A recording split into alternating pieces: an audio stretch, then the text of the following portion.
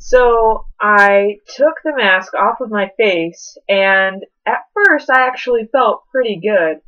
The first several seconds, everything was normal. I was breathing normally. I was fine. I looked down at the sheet that they had handed me that had these basic questions on it, and I was perfectly coherent and everything was good. But then, after not very long, I started feeling like my face was really, really hot. And that was kind of my first cue that I was at a higher altitude, and then my lungs, like, they weren't full, so I tried to, get a little bit of deeper breaths. I could tell it was getting harder to breathe. And after the first minute was done, we entered the second minute, and then I started getting a lot more lightheaded.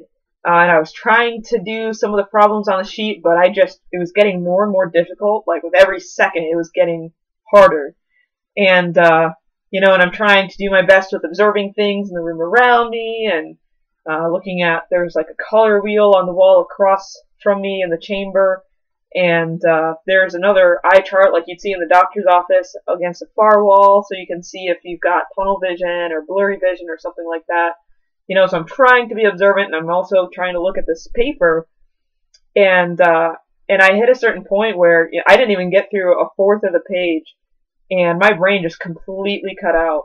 Like, I just could not think anymore, and all of my reasoning skills were gone, and I just felt myself just starting to zone out. Like, I just couldn't think. And I just had this realization of, I cannot think at all right now.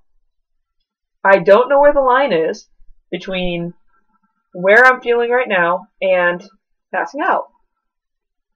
Alright, I'll just put my mask on. So I put the mask on. I hardly made it to 3 minutes. But it was definitely a new experience for me.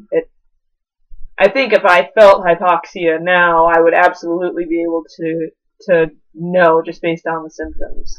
I could definitely tell something was wrong.